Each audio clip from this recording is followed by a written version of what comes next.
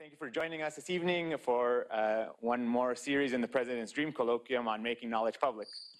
My name is Juan Pablo Alperin. I'm an assistant professor in publishing and an associate director of the Public Knowledge Project here at SFU. And for tonight and for a few more weeks, I will also be the host of the President's Dream Colloquium. Before we begin today, I want to invite Elder Margaret to the podium to provide a traditional welcome. Elder Margaret is from the SFU Elders Program.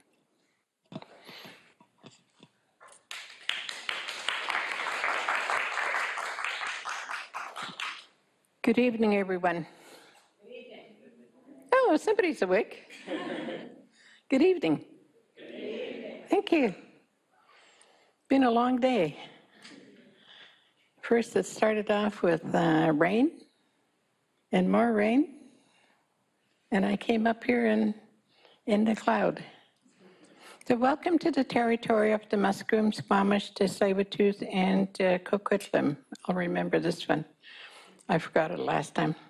So just a quick prayer before the evening starts. You may remain seated.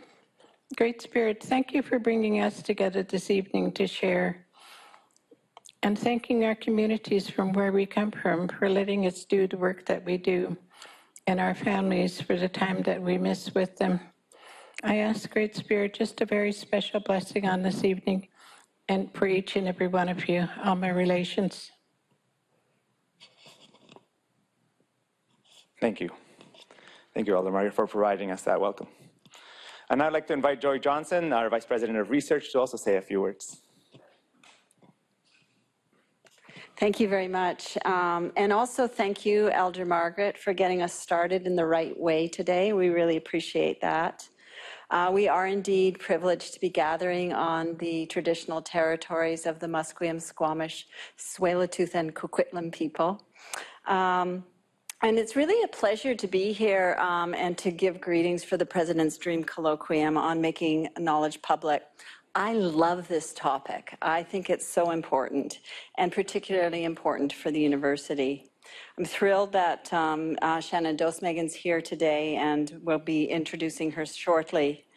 I want to say a few words about the President's Dream Colloquium. I know many of you know a lot about it, but it really was started as a forum for interdisciplinary conversation between faculty, students, and staff on themes that really are of interest to the university. So the colloquium includes, as you know, public lectures such as this one, and also in-class teaching. And it takes place on the Burnaby and our Vancouver campuses. So this semester, we have students from a number of different disciplines, including sociology and anthropology, biology, education, geography. And they're enrolled in a for-credit course as part of the colloquium. And this really provides them with opportunities to learn not just from the faculty members, but from our amazing guests as well. So throughout the course, students attend these lectures, but they also learn as active participants in the creation of public knowledge themselves. All of their readings and assignments are publicly available, and I think that's amazing. And several of the students have started bringing course materials into public spaces, such as on social media and in in news comment sections. Looking forward to following the live tweets tonight on this lecture, so please feel free to share. I really do believe that by fostering interdisciplinary dialogue, nurturing advanced research, and promoting a supportive learning environment, this Dream Colloquium really reflects SFU's vision to be an engaged university. I also want to say a little bit about public knowledge as well. Knowledge mobilization is at the heart of the vision for the university. This is about what we're about. And also in the strategic research plan, we give special mention to both open science and open access, because I do believe that we need to find ways to make our knowledge that we're developing at the university more publicly available, and that we have a real obligation to do that in partnership with the people that we develop knowledge with. So it's really wonderful to bring this discussion into the public sphere, to learn more about making knowledge public from experts in the area. Of course, none of this would be possible without the inspiration and dedication of the faculty members who conceived this colloquium. And I really want to acknowledge their hard work. So in particular, the colloquium chair, Pablo Alperin from the Faculty of Communication, Art, and Technology. It really takes a lot of work to pull this thing off, and I just really am deeply indebted to you. Nancy Olaweiler from the School of Public Policy, Dan Leish from the Faculty of Education, Vance Williams from the Department of Chemistry, and Gwen Bird, our University Librarian and Dean of Library. So I also want to thank Steve Benish and Stacy Makartoff from the Grad Studies Office, who along with the Dean and Associate Provost Jeff Dirksen have really helped to develop the President's Dream Colloquium.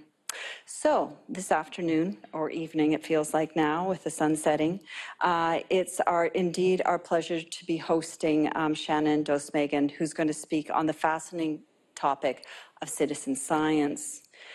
Shannon, we're so pleased to have you joining us today, and we're going to have her introduced in a minute, but as you know, she's the Executive Director of the Public Lab and really dedicated to engaging communities in a more democratic kind of science and really empowering them to advocate for the changes they want to see in the world.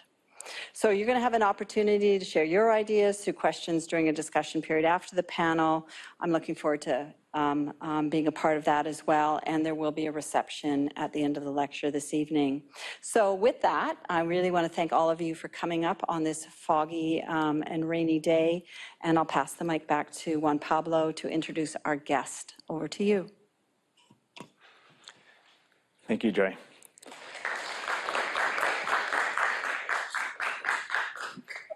Before I introduce our speaker, and this is those that have come to a previous ones of these, you'll know that this is the opportunity that I take to give a plug for the future lectures in the series to make sure that you're aware of the other ones that are coming. So I want to tell you a little about the series itself, about what we're doing, as well as tell you a little bit about what we're doing in the course. Start off by saying that we propose this colloquium sort of out of a belief that everyone has a right to access to knowledge, and that it's at the core of the public mission of a university to sort of enshrine that right in whatever way we can. And we saw this colloquium as an opportunity to both talk about these issues and to bring them to the forefront, but also simultaneously have a chance to practice them and to bring them and to actually try to fulfill that mission by trying to bring the public into having conversations in with the members of the university. We're trying to do that as well in the course that we're doing by having the students trying to participate and engaging in public life and trying to engage by putting forward their ideas through the work that they're doing as part of their assignments as little pieces of public scholarship themselves. So we started off the talk, and if you at the beginning of the semester, there's going to be in total 6 public lectures. We started off the semester with Jevin West, who spoke about information and misinformation that is circulating in the public today, and discussing the need for greater literacy in assessing what we see, with a special focus on looking at data and interpreting data. This was followed by a talk by Mario Pinto, who was almost right up until the moment when he came to give his talk, the president of one of the tri-agencies of NSERC, who shared with us a view from what it's like from a government agency to think about how the role of research can shape the development of a society and improving the livelihoods of its citizens.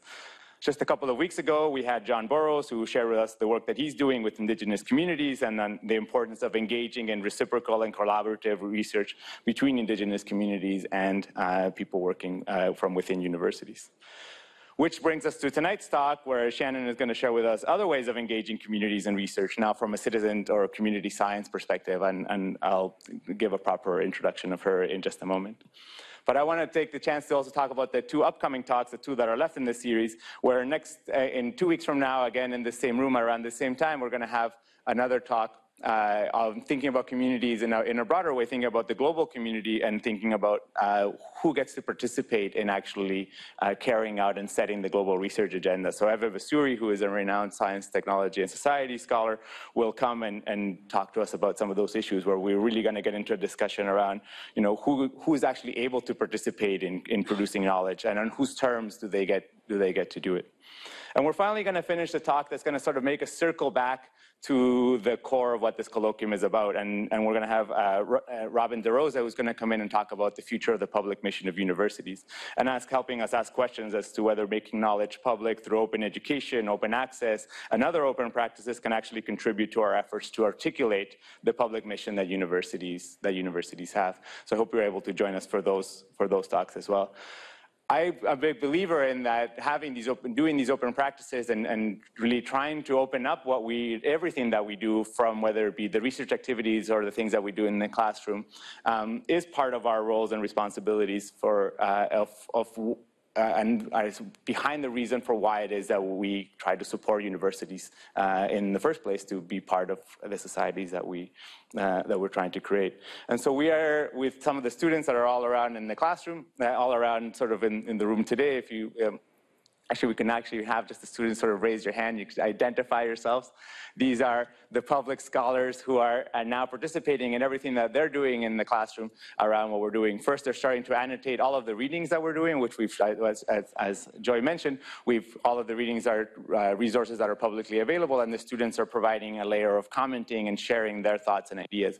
We've been trying to invite people to engage with them. There's been members from outside of the class. There's been a couple of people that are not taking the course that have also come in and started commenting and reacting with them, part of creating that exchange. But we invite all of you who are here in the room, as well as watching online, to jump onto the syllabus. If you look up Making Knowledge Public, you should be able to find the webpage from which the syllabus is linked. Just click on those links that are in the readings. You're going to see a layer of annotations pop up on the right-hand side. But as well, everything that they're doing as part of their assignments, and they're proposing different things. I would let them lay out exactly what it is that they want to do. We're going to have different students doing, some are going to be creating Wikipedia entries, some are going to be writing blog posts, submitting op-eds, putting comments in, and like informed research-based comments in the comment sections of newspapers, and really trying to bring their ideas into the fore in different ways. So let me just sort of stop there and stop sort of promoting the colloquium and the series of the great work that the students are doing, and let me get us to introducing our great speaker that we have lined up for tonight. So Shannon, as Joy mentioned, is the executive director of the Public Lab, but I had to make sure that I printed out all of the other things that I wanted to say about the work that she's doing. She has over 15 years experience in community organizing and education. Shannon has worked with environment and public health groups, addressing declining freshwater resources, coastal land loss, and building participatory monitoring programs with communities, neighboring industrial facilities, and impacted by the BP oil spill that many of you will remember from some years back. She's also the acting vice chair of the National Advisory Council in the US, the Environmental Policy and Technology, the National Advisory Council on Environmental Policy and Technology, chair of the board of directors of the Citizen Science Association, and an organizer of the Gathering of Open Science Hardware, which actually just finished meeting, and she's just coming back from Shenzhen in China, where they just met. She's a member of the World Economic Forum on the World Economic Forum Global Future Council on environment, and serves on advisory boards, councils, and working groups for the National Parks Conservation Association, the Louisiana Public Health Institute, and the Louisiana Bar Association. And I could keep going on the places where she's also a fellow, including the Harvard Berkman Center for Internet Society, and anyway, I could go on and on with all of Gracious, but let me stop talking now and turn it over to her so we can actually continue get starting on talking about citizen community science. So thank you, Shannon. I got it. Oh yeah, right. Let me fumble with this microphone. Okay, is it on? Great. All right. Well, thank you very much for the multiple welcomes, especially to Elder Margaret for welcoming here to your land. As I think a couple people mentioned, I'm Shannon Dosemagen. I'm here primarily wearing my hat as the Executive Director of Public Lab. We're a community that uses open source tools, both hardware and software, to support people who want to ask questions about their environment and the health of their communities. So as I was forming this talk, I like to do this much more in narrative style, but I thought it was really important to kind of give us some groundwork for the different terms that we're going to hear, and just a bit of a very, very, very short history on where some of this came from and how they might be used in different meanings before we jump into everything else. So the term C sciences, this is not how you actually use it, but all of the kind of participatory methods in science have a C word that they start with. So citizen science, civic science, community science, crowdsourcing is even in there. And to go way back to 1969, working at the HUD in the United States, the Housing and Urban Development Agency of the US government, there was a woman named Sherry Rubin Arnstein who began putting together a typology of citizen participation. There are lots of limitations in this chart, and there are a lot of crossovers that are not represented, and a lot of systemic issues. But this was the grounding for what a professor from University College London, Muki Hockley, put together that resonates with the kind of different layers of participation in the C sciences. So starting at the very bottom of the pyramid with using people as sensors to do crowdsourcing, and you may, if we're in the big data hub right now, you may have run across this term in various formats during other classes or moments. All the way to what Muki calls extreme citizen science, the most ultimate form of participatory science that we can have. And while this isn't a word that I would typically use or that we use in our work at Public Lab, I think it most closely resonates with the type of science that we're very interested in doing, which is deeply engaged and driven by communities. So in the most traditional use of citizen science, this might be the model that we see where scientists are providing questions and people or non-scientists are providing data back to that scientist. The tradition of citizen science primarily came out of ecology and specifically looking at birds. So a very classic example of citizen science is what's called the Christmas bird count. It's designed and managed by scientists. There isn't a ton of public design input that goes into the actual data collection or the projects that they're doing. It engages thousands of people and ends up with massive amounts of data. It raises public awareness about issues relating to bird migrations. It helps to build individual skill sets within the people that are doing data collection.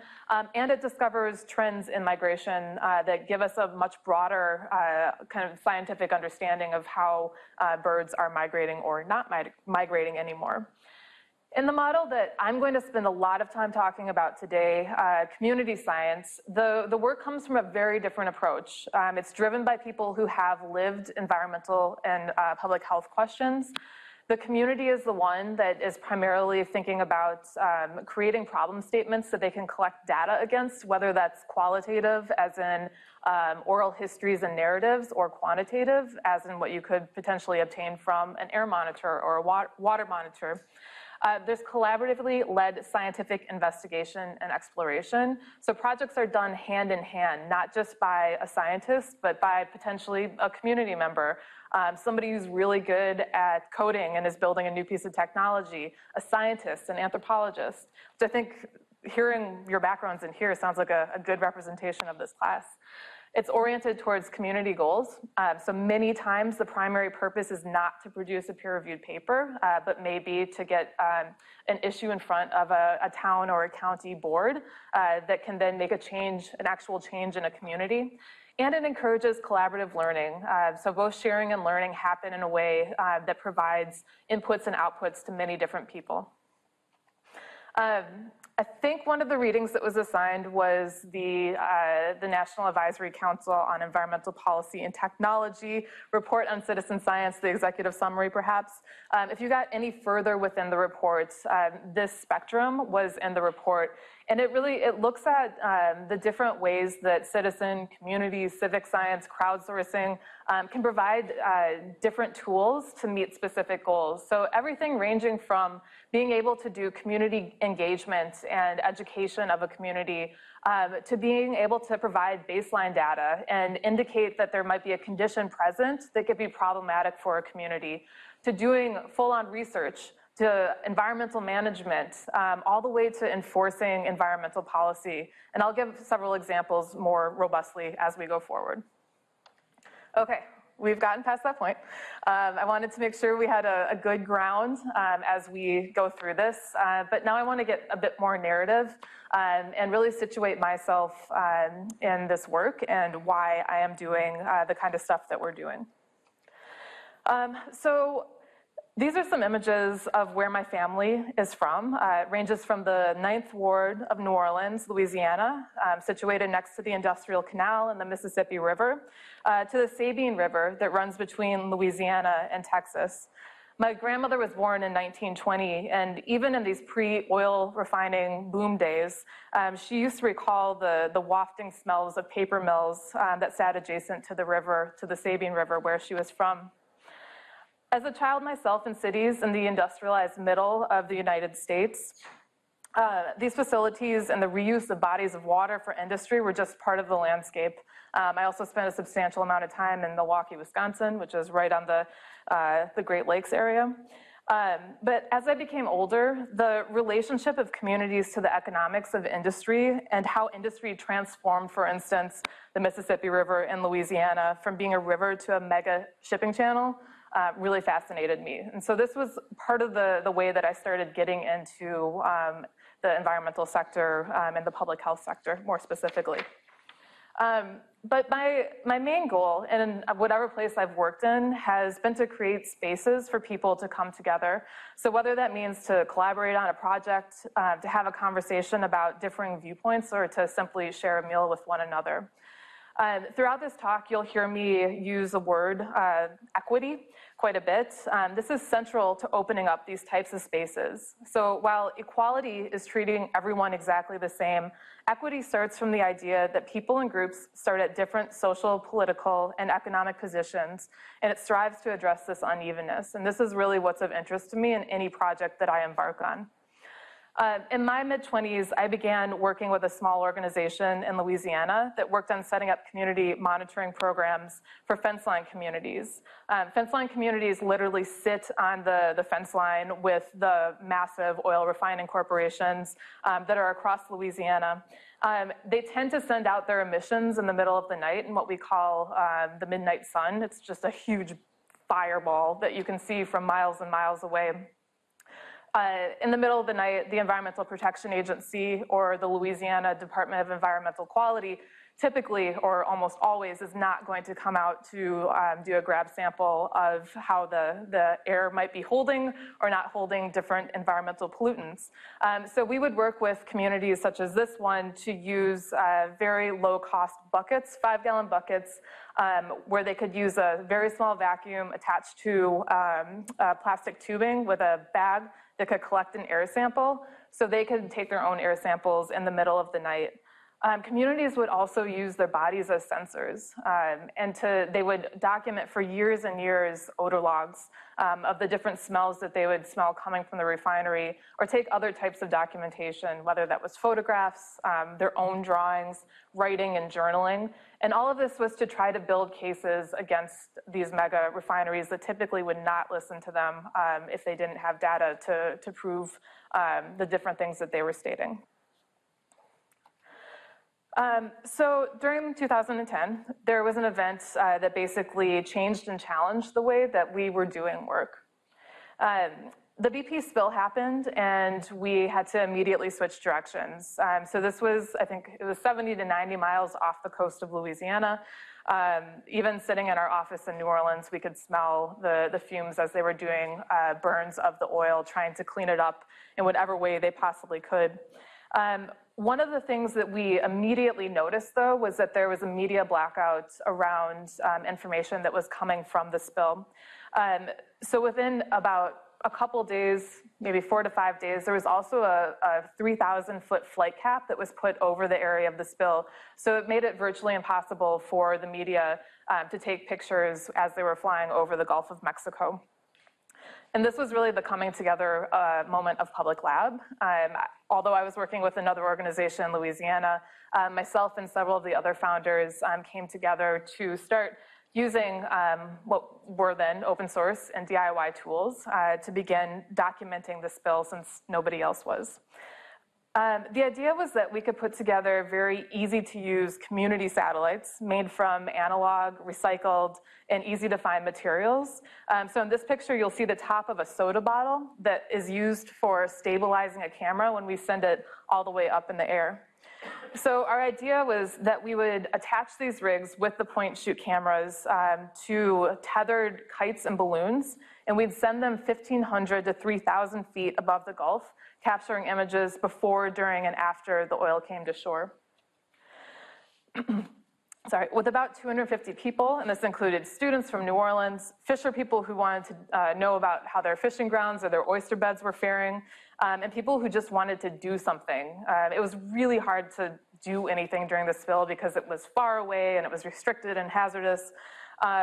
We captured hundreds of thousands of images of the BP spill. We mapped over 100 miles of coastline across the entire Gulf Coast, and we created a community atlas that told the story of the BP spill from the perspective of residents and people who really cared about different pieces of the land that were being affected. So 2010 and 11, this was the creation moment of Public Lab. All of our synergies were starting to come together. It was also a really interesting time in the history of media and technology.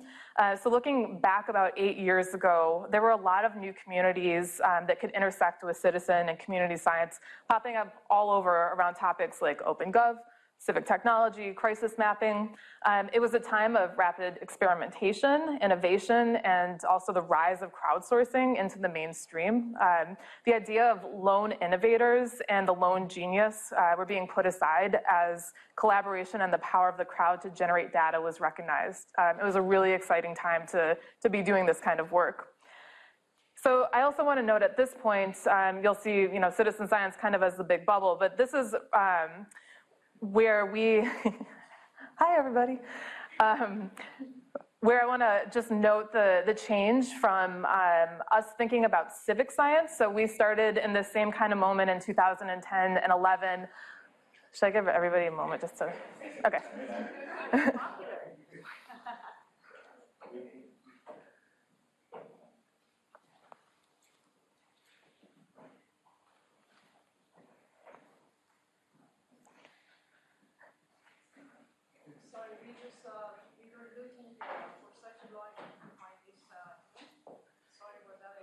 It's no problem at all. Great. Yeah, I can understand. Yeah, no, we're happy to have you. It's a good point to come in. I've kind of gone over the basics of some of what I'm talking about, but let me circle back just a bit. So Public Lab, the organization that I work with, and many of our partners, we now use the term to refer to our work, community science. Over the years, though, back in 2010, so I'm talking about the landscape of media and technology in 2010 and 11, we were using a term called civic science, which was coined by anthropologist Fortune, and it was meant to talk about the state of US toxicology as a science that questions the state of things, not a science that simply supports the state. And that really resonated with us at the time. So we've moved to community science sense for a number of reasons that I'll explain later. But especially in the current political atmosphere, globally, who is and isn't considered a citizen, and what this term means to us individually is incredibly complex. It doesn't represent all of the people we work with. And although the term community comes with its own baggage, it can be used way too easily, there's also an accountability in this formation, and that's really a primary reason of why we've decided to go with calling the work that we're doing community science rather than citizen science at this point. Also back in 2010 and 11, the internet was still coming into its own. It was not this massive, robust structure that we are used to working with today. So while people were able to contribute content at the time, much more structuring led us to the ability to also then contribute data where we're at today. Social media had yet to be standardized, and it showed places where alternate forms of governance and socio-technical solutions could help solve some of the cracks in our formal governance systems. So this was hence the rise of the open gov, civic technology, and crisis mapping movements. The type of work that we had done during the BP spill was in recognition that there was a failure in governance systems that were supposed to protect people and the communities that we cared about. The rapid advancements in data, technology, and media had opened a door in which, although we may have been sitting in a very localized location in New Orleans and the Gulf Coast region, the world could watch, they could support, and they could even be an intrinsic part of the solution. So in this case, and for the people that just came in, my work began during the BP oil spill when we started sending balloons and kites thousands of feet in the air to create a community atlas, images documenting the BP oil spill. And the way that we worked with people outside of the Gulf were people who sat in situation rooms. So as we sent those hundreds of thousands of photographs around the world to people who wanted to help us create maps, they were able to plot them against existing satellite data and give an entirely new picture of how the spill was actually happening. So this frame, everything I've just talked about, is what I like to say Public Lab was raised in. And I will also say we were tireless people in our mid-20s at the time. I'm not as energetic as I used to be, but we banded together to question the top-down models of science that prevailed in public places. And we wanted to create a world in which tools for environmental monitoring weren't just accessible to research institutions, to governments, and to corporations to do their own self-monitoring, but also to others who wanted to engage in the scientific process. Open licenses, so both for hardware and software, as I mentioned, were essential to addressing accessibility from the very beginning of our work. So moving to the years after the spill, we have been taught, I think, as a global community, that people want to get involved in activation, no matter what the moment is. So from the BP spill to school shootings in the United States, which is a huge, huge thing, to the thousands of moments of other activation and protests and human mobilization, when something really affects us, either in the very tangible sense of a community we're geographically a part of, or in the frame of a community you identify with, we really want to do something. So the model that we developed at Public Lab doesn't have a top-down aspect to it. It's very much about bringing together people in a collaborative space, and it asks people to be involved from the very beginning. So from asking questions and coming up with problem definitions to understanding the tools that are available to do the type of data collection and research that you want to do, to understanding and being able to process, interpret the data that you've collected on your own, and then to be able to draw conclusions and advocate on your own behalf or the behalf of your community. In our model, we're also very conscious of how this work is situated in very complex political, social, and cultural landscapes around us. So for instance, we attempt at all points to drop terms like participant and user in recognition of the many places we come together to collaborate across projects. We also recognize multiple knowledge systems and expertises, and that to innovate and think creatively about solutions to problems that may seem just completely impossible, we need to sometimes disagree with the way that things have been done before, which can be really difficult. Across the spectrum, we're trying to change how scientists think about collaboration, how people view their ability to use science and make room for the skills and knowledge of people to create stronger, more people-centered projects. So I'd like to show some examples of how this is being done across the world, both in the work that I'm doing with Public Lab and the work of many of our friends and partners who take a very similar approach to what we do.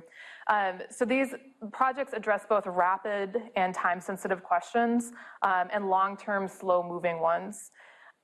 They incorporate open source technology at all points. This is incredibly important to the work that we do.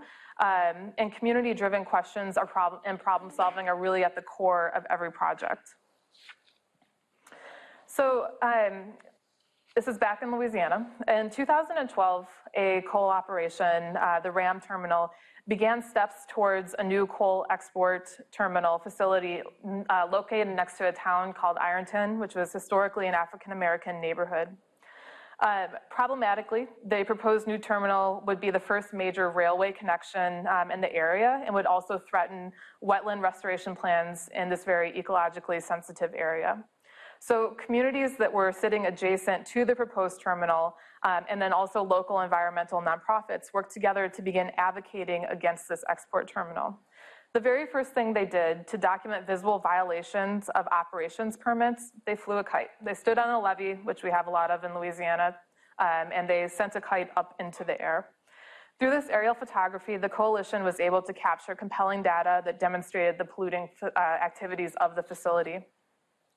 The partnership between this community, the local nonprofits, branches of national green organizations, with photographic data in hand, was able to prompt what's called a consent decree from the Louisiana Department of Environmental Quality, which included fines of $16,000. However, unhappy with the terms of the decree, the coalition approached the Tulane University Environmental Law Clinic to sue United Bulk, which was the terminal operator, under the citizen suit provision of the Clean Water Act. In August of 2015, the suit was settled for stricter pollution prevention terms, further containment and cleanup activities by United Bulk, and additional fines of $75,000, which have benefited the Woodlands Conservancy to restore wetland forests that was felled by Hurricane Katrina back in the day. Going to a different part of the world, in Lebanon, youth in a Palestinian refugee camp are using the same aerial photography techniques that people in Louisiana were using to look at this coal terminal that we used during the BP oil spill. And they're doing it in coordination with the local camp committee to produce the first map created by and for the community of the camp. With this, the local camp committee hopes to shape decisions on how space in the camp will be used, as well as critical issues on the camp's infrastructure. Mixed with narrative elements that give an additional layer of local knowledge to the images, they are creating robust documentation that tells their story from a different angle. This is a project that has been ongoing. Expanding on aerial photography into a different monitoring method, also using a camera, time-lapse cameras across the board are enabling rich, continuous visual monitoring at a very low cost. So in this instance here, we're over in the mountainous region of Appalachia, where people are using these kinds of trap cams to capture mountaintop removal activities that may not have been permitted. We originally started thinking about using trap cams in the northern parts of Wisconsin with communities who had questions about the mining operations around frac sand, which is a sand that's used during the fracking process. They wanted to understand turbidity, so basically looking at how mining activities might be impacting agriculture land through the water resources that were coming to agriculture land. And this was the way to start documenting that in a way that people wouldn't have to sit there and snap pictures, minute after minute after minute. Looking back down to New Orleans, many might remember, or maybe it's getting a long time ago actually, maybe many of you don't remember, but in 2005, houses were submerged by Hurricane Katrina, and that's the picture over here with the lots of water in the blue. But this is an issue that we deal with even on a daily basis during a normal storm event, and that's the picture on the left, the massive amount of street flooding. And we're seeing more and more in this as our climate is rapidly warming. So projects such as stormwater monitoring workshop series, which we do pretty extensively across the Gulf Coast, are able to link hyper-local moments of seeing that kind of flooding in real time in front of your house, perhaps. And then also understanding how stormwater affects us on a block-by-block level. And we're thinking collectively as a community about ways that we can then interface with the Office of Resilience, for instance, or other local decision makers on showing data and using data that has been collected by communities to provide a much more robust picture of the flooding situation. Okay, so now going all the way down to the Amazon.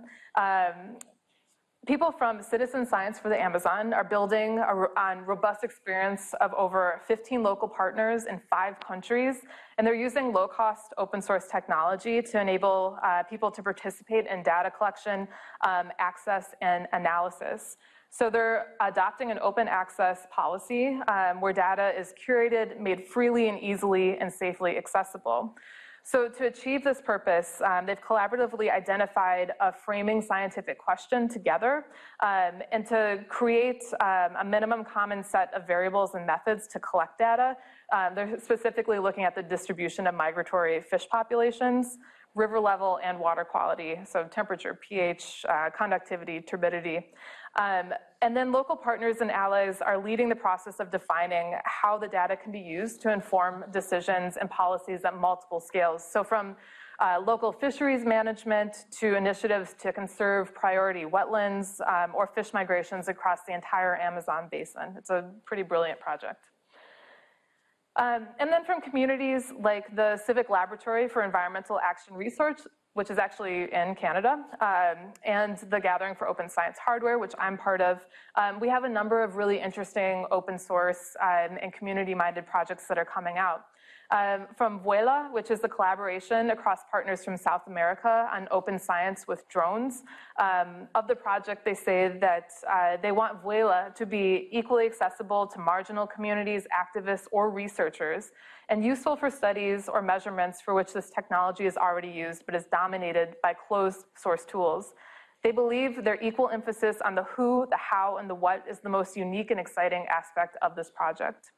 Baby Legs, which is the one on the right here, this is the project that's out of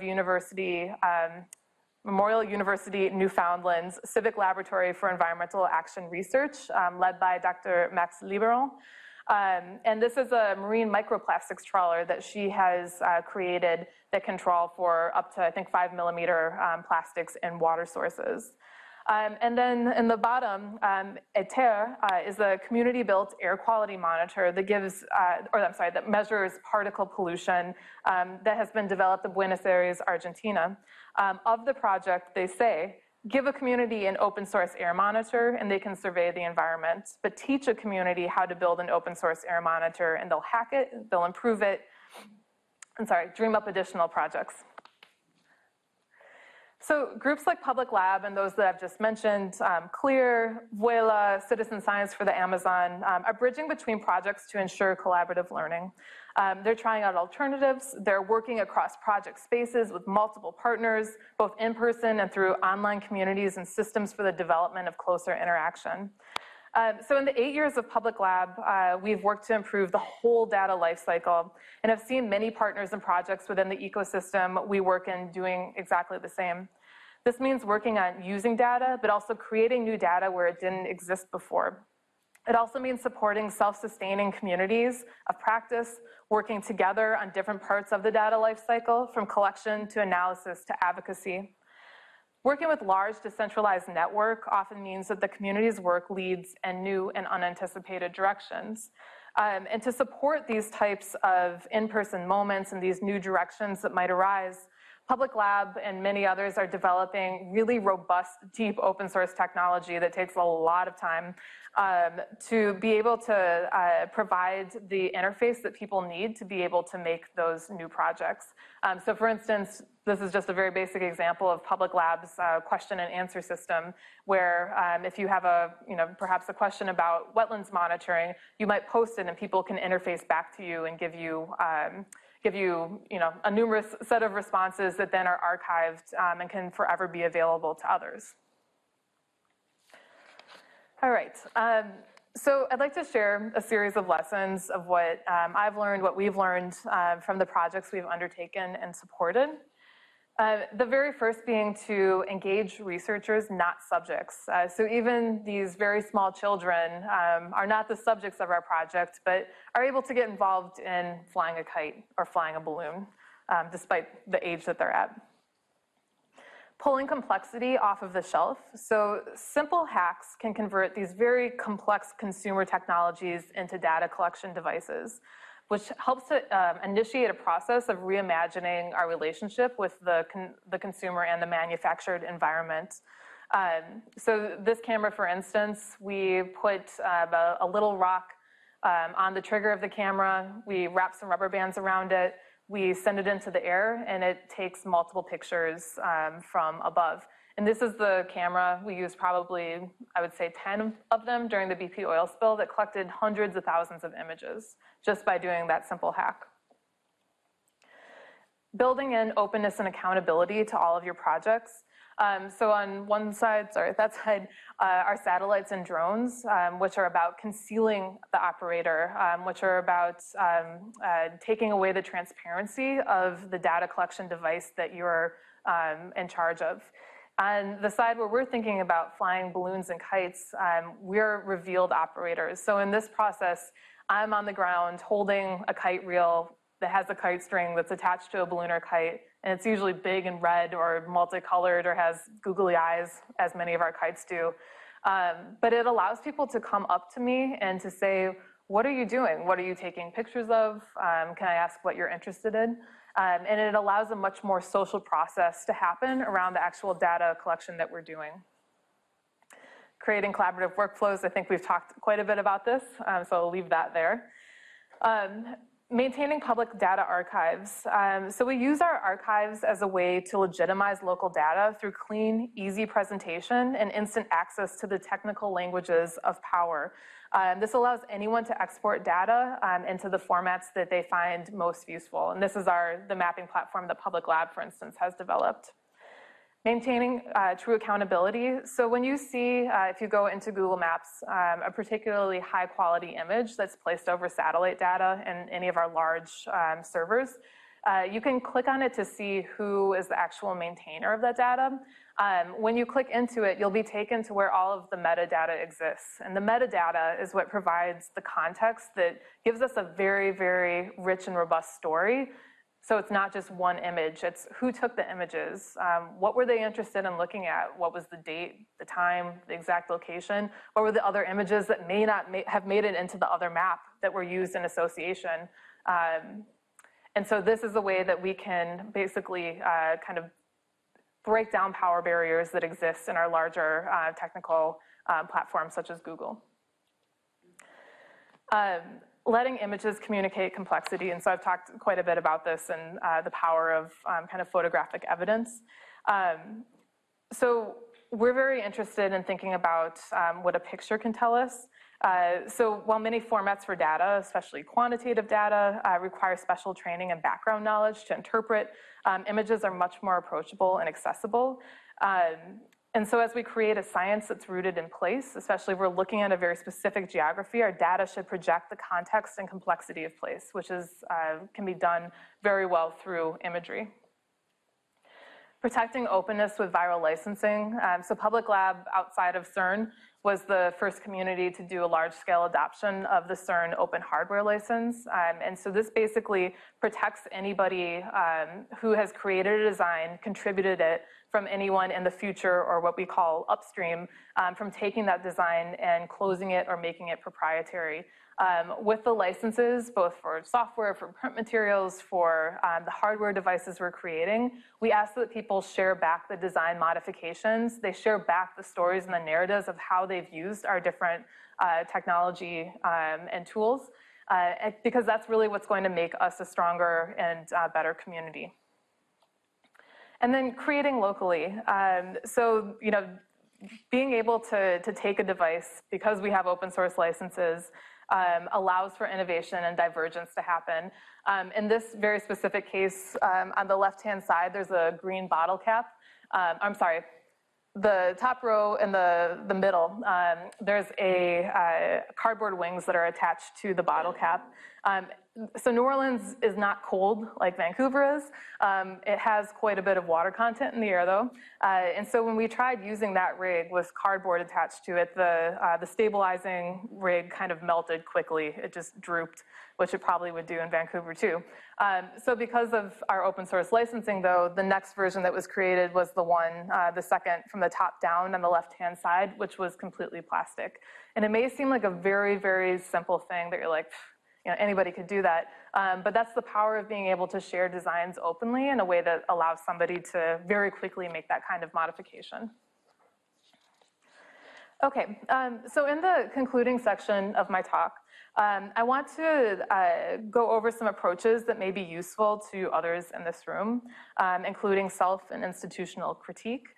specific approaches to the types of environmental monitoring projects that we do, acknowledged value systems, and thoughts on how we can all make our projects more equitable, regardless of the models that we're using, or even the types of projects that we're working on. I know many of you have probably not been involved in a citizen science project or led a community science project, but I think that this is a valuable set of things to go over in the context of when we're all working together as people within a university, but also as people in a community in between the two groups.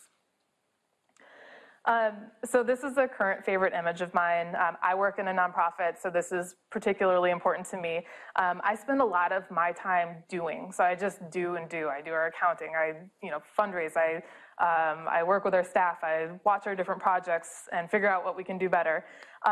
But it's also really important to have time for reflection and being able to think with the people that you work with very critically, and the people that you work for. So I work for the communities that I support, and so I always have to take that into account in my daily work.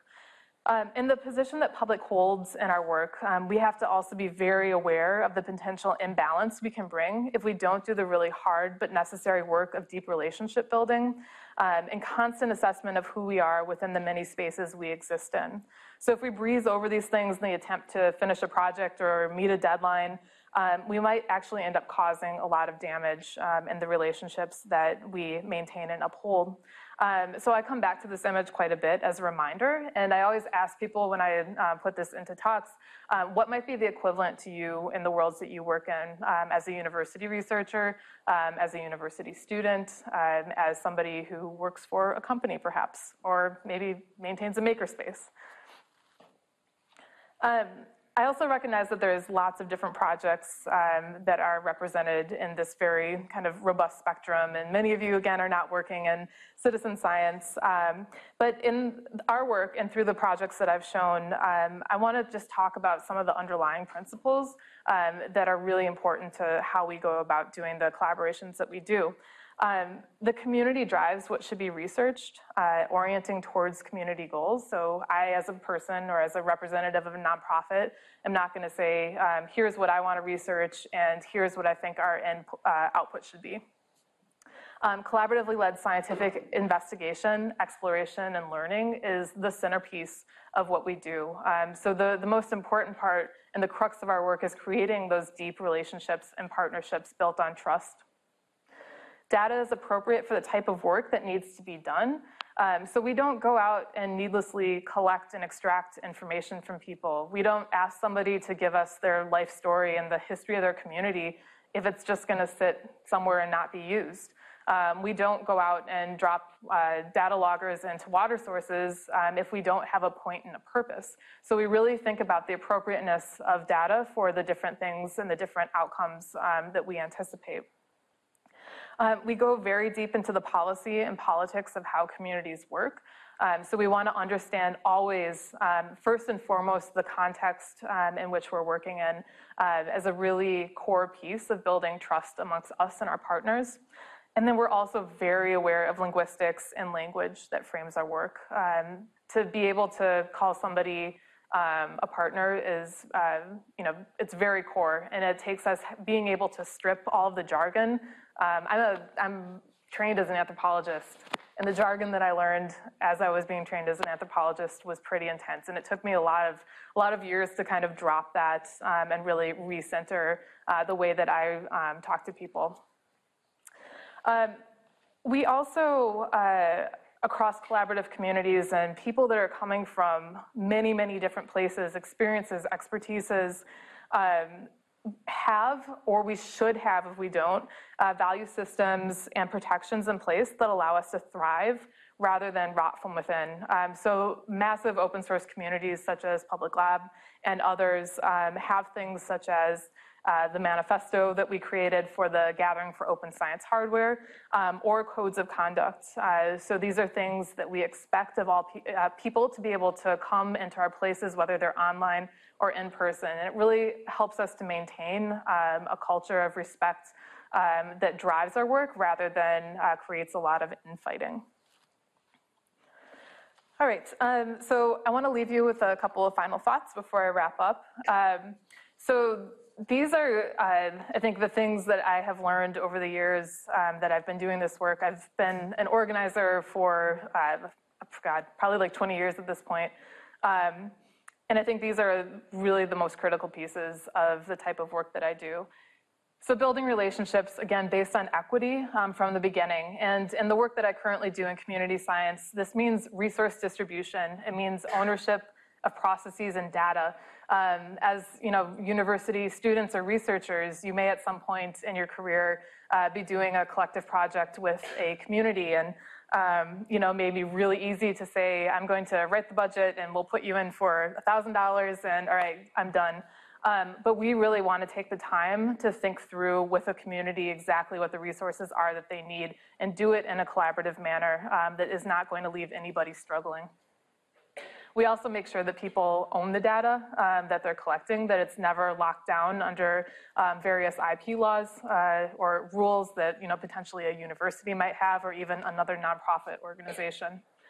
We honor different types of expertise, local knowledge, and experience. We consider the many places where collaboration can happen. They are vast. It could be, in a car ride down to a very rural part of Louisiana. It could be in Shenzhen, bringing together 34 countries to talk about open hardware and the sciences. They can happen anywhere, and it's about allowing yourself to be surprised in those moments. Leveraging scientific knowledge helps us to distribute power. I think that's one of the most critical things that we can think of as people that are in a university setting, are in the profession of a nonprofit that does public science, is that letting go of some of that is going to redistribute power in ways that are really powerful. They're really impactful. We think critically about the use of terms such as inclusion and empowerment. I think this is so hard sometimes. We have terms that are really easy to throw around. Like I want to include you in Public Lab's work, but when I include you in our work, I may be taking you away from something that you represent. So in that way, co-opting people and their work can also cause friction. So really thinking about the terms that we use when we're talking about other people, welcoming them into our space is really important. Moving beyond feedback loops and stepping into solution finding. So there's a term that's quite frequent. What's the feedback loop in your work? How are you going to give data back to a community? And it's not only about giving back that data, but then working towards solutions, because that's really where the power of it lies in community science.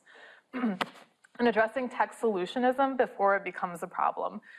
So working in an organization that is really kind of cored around science and technology, we have to be very aware of when technology is being seen as a silver bullet that can solve all of the world's problems.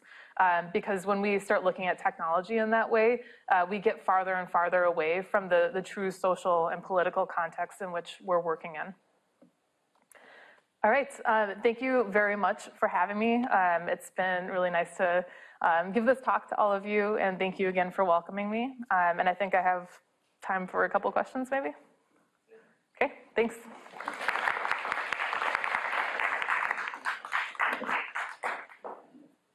Yeah, so we have a couple of mics so we can start with some questions.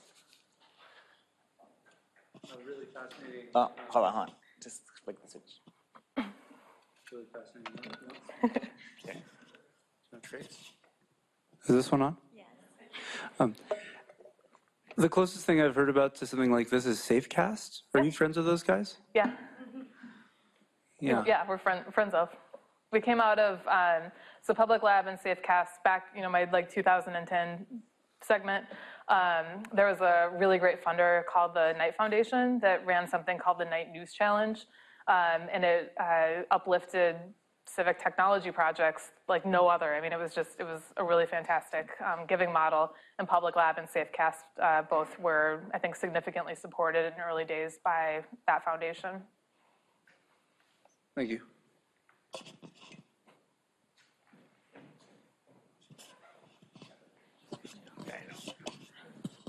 Hello.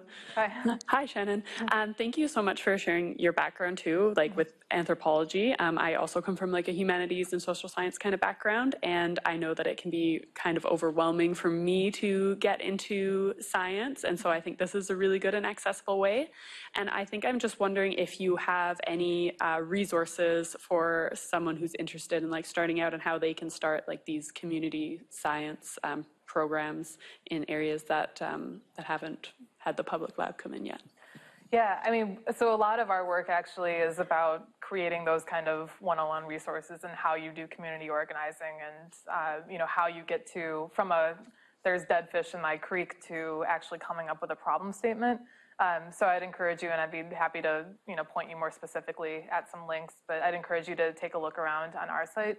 I think there's also, you know, if you're interested in reading more, there's some really great resources that, you know, vary across topics. So if you're interested in waste and different types of, you know, plastic pollution, there's a blog called Discard Studies that comes from the Science and Technology Studies angle. And I think you have a speaker coming who's a STS person, maybe next week or something. Yeah, who might also have some really good resources to give to you. Hi, Shannon. Thank you for the talk. I really like that you covered various aspects of community science and also that you provided kind of like a takeaway, these last messages at the end. So my question is, in the context of Open Access Week at SFU yesterday, we had a talk about, which is called Open But Not Free, Invisible Labor in Open Scholarship. And it tried to address the question of to which degree open scholarship is at the moment relying on free labor and that invisible aspect of it. So I will just make it very open and ask you like about your thoughts on that topic. So I think it's also relevant for community science. Yeah, I have a lot of thoughts on this. I think, so the first is that we have to be very conscious of ourselves as employees of the nonprofit. There's 7 of us, I think, so we're a small group. The infrastructure and the backbone that has been created, not just by those staff members, but also by this vast, I think we count usually like 11,000 people, community it's a communal resource. So in open source, you know, this is just one segment of what I'm going to say. In open source, we always look at the products as a resource, not just for maybe myself as executive director who's going to be paid a good salary to do this, but for the many other people that are going to be able to use those resources. So there's like the community philosophy and ethos. It's a big conversation though, especially in the open hardware world. I would encourage you, the Gathering for Open Science Hardware has a forum that is openhardware.science, you'll be able to find it. And there's a lot of people that are starting to think about structures, like cooperative structures, for how we could do profit splitting and kind of equitable treatment of resources for developers and then for people who might fork and change a design and what that profit split might look like. Actually, they're from Canada. There's a group called Sensorica, I think, that has had an interesting model and done a lot of thinking about this as well. In the open source developer world as well, there are platforms and projects that are starting to come out, I think like Bootlegger, I can find it. But it's, what you can do is you can say, I have this very specific thing in code that needs to be solved, and you know, I have $10 for it, and somebody will say, I'll take it, and then you're able to pay people for their labor. But that's a really excellent question, and I think the kind of vast open source world has work to do in that area. More of a comment to the woman that asked about getting into science. I represent a local nonprofit that works towards bringing science to the people and getting people to learn about science and sort of not getting over their fears, but just their concerns about it. So if you want to talk afterwards.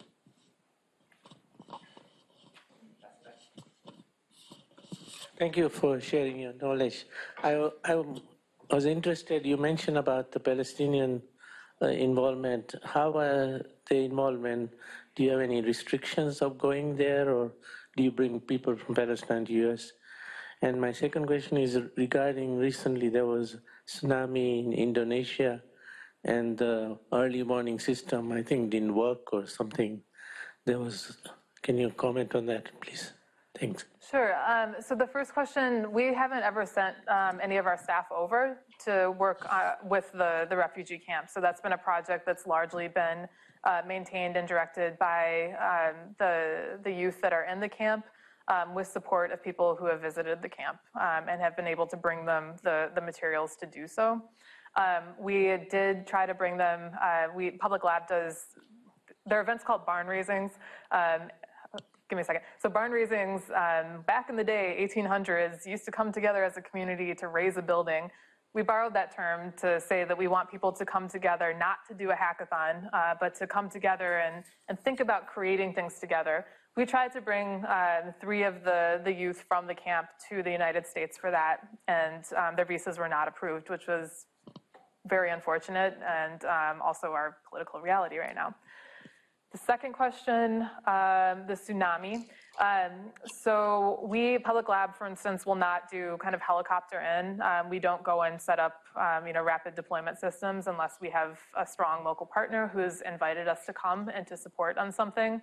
I think that a lot of the technology that's been created in some of these low-cost sensor networks or mesh networks, and if you're ever really interested in getting deep on this, the ham radio operator networks are really interesting. But there's a lot of low-cost sensing devices that could potentially be deployed in that instance, both after it, but also, I think as we're seeing climate change and our storm systems and patterns rapidly increase, that getting baseline data ahead of time so that we can start showing those changes and knowing where the major impact zones are going to be would be an excellent project for crowdsourcing or community science, both from very different directions, big data and local data.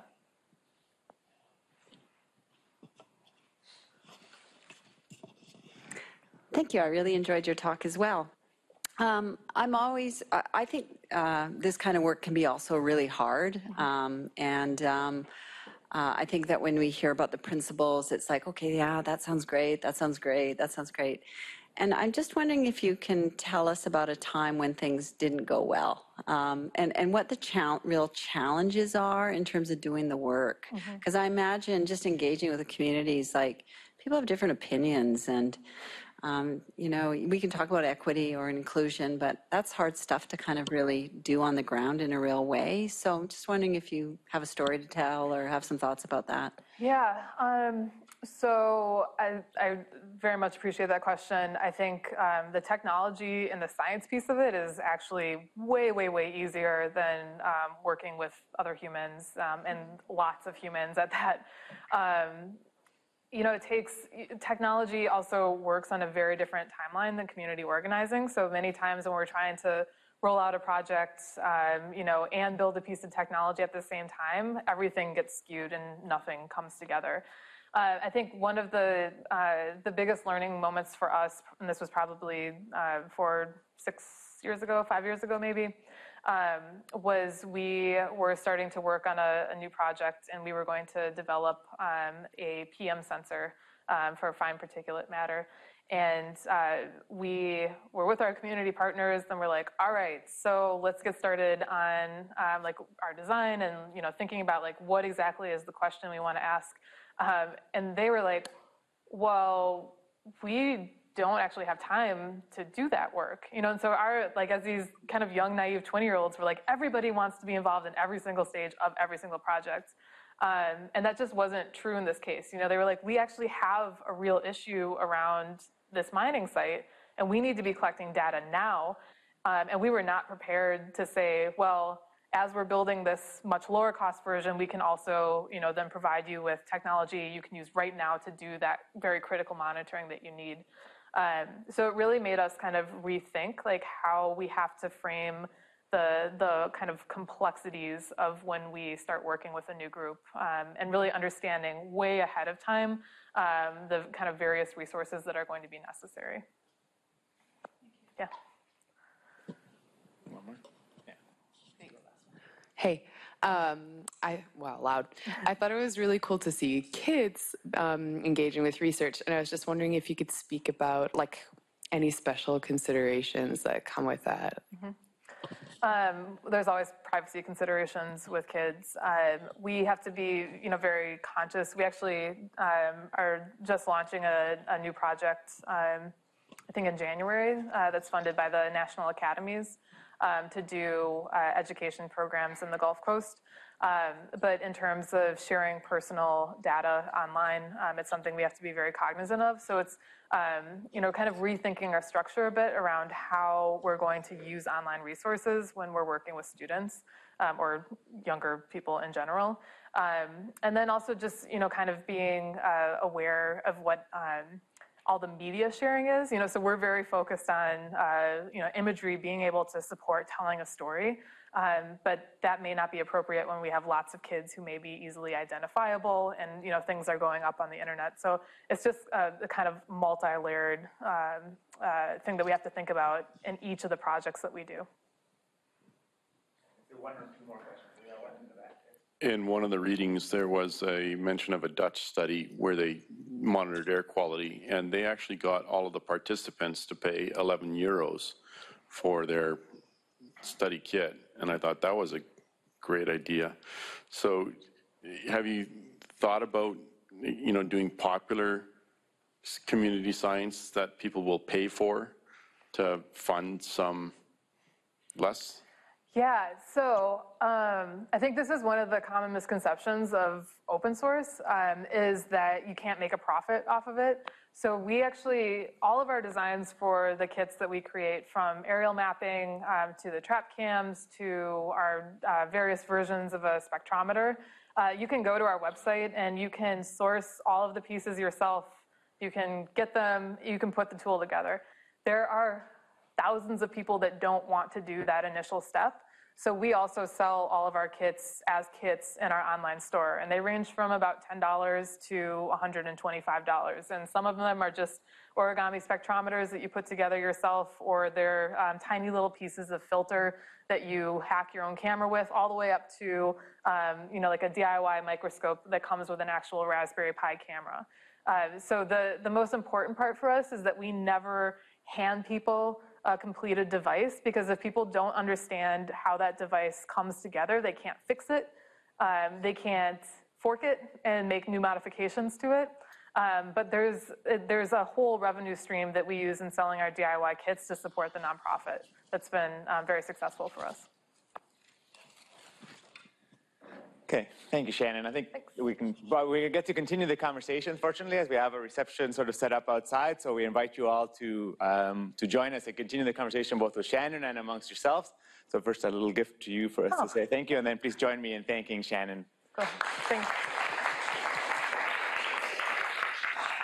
Yeah.